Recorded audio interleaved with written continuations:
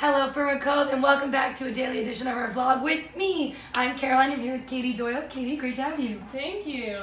So, Katie, tell everyone at home listening and watching what you do at camp. My name is Katie Doyle. I am a chickadee bunk mom, and I'm also the queen of Tiny Town, and I am an arts and crafts floater. Awesome. So today is actually Carnival, which is where the girls, our 7th graders, actually get to plan Carnival, which is an all-camp event. There's cotton candy, a slip and slide, dunk tank, all the staples. But it's actually a really amazing day because our alumni get to visit, and Katie, you visited last year. So Yes. Tell everyone why you chose to come to camp in an off summer to come visit us.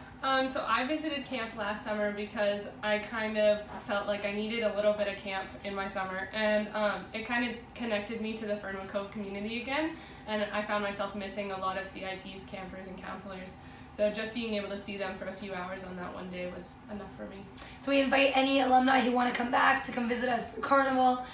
Generally it's in the afternoon for a couple of hours where they can come and run around and participate and see old friends on that day. So it's really awesome. I was glad to see you last year. We're having a couple people visit today too, which is awesome. So we're really excited about that. And then the other half of the day is obviously 8th grade services. And they're doing their topic based on change and self-confidence and how camp really allows them to grow and be more confident and accept and love the change that they're seeing in themselves and others. So it's going to be a really awesome day. Well, anyway, I'm Caroline. I'm Katie. Have an extraordinary day.